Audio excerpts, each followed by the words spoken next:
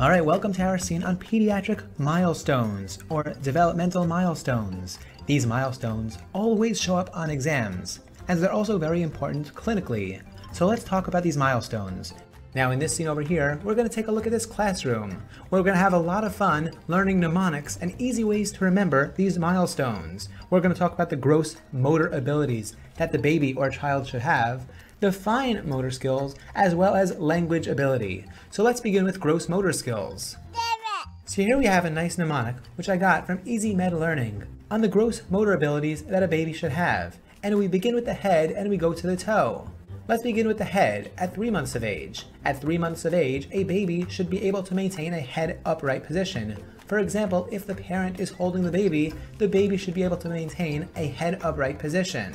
Then we come to 6 months, where we look at the torso. At 6 months of age, a baby should be able to sit upright. Then at 9 months, we come to the legs, which reminds us of crawling. At 9 months of age, a baby should be able to crawl. Whereas at 12 months, the baby should be able to walk on his or her own. And at 18 months, the baby, or perhaps even child at this point, should be able to run. Alright, now let's talk about fine motor skills. So these numbers over here represent age in years. At the age of 1, a child should be able to scribble, represented by this scribble over here on the number 1. And this hand over here reminds us that a child at the age of 1 should be able to grab objects with 2 fingers. Then we come to the 2, where we see these parallel lines over here.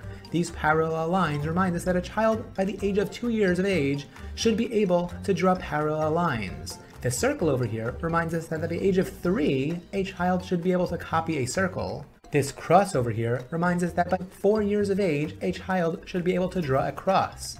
Not a square yet, that actually happens at the age of 4.5 on average. But a child by the age of 4 should be able to draw a cross. And this triangle over here by the 5 reminds us that at the age of 5 years of age, a child should be able to draw a triangle. And then we get up to language, my favorite part. By 3 months of age, a baby should be able to say coo, but not yet babbling. That comes at 6 months of age. And this, we're reminded, because babble has 6 letters in it. They may perhaps at this age be laughing and squealing, but babble reminds us that at 6 months, they are babbling. At 9 months, they're doing the 9-letter word, imitation. That is, they begin imitating their parents and their siblings. This is also the age where they start to say mama and dada. At 12 months of age, a child should be able to say 1 to 2 words. We're reminded of this because 12 has 1 to 2 in it.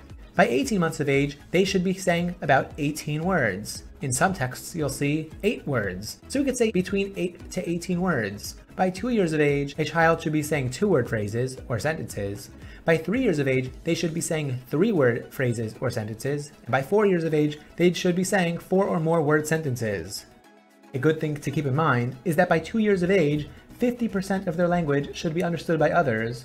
By 3 years of age, 75% of their language should be understood by others. And by 4 years of age, 100% of their language should be understood by others. Alright, I hope you enjoyed this scene on developmental milestones. Take care.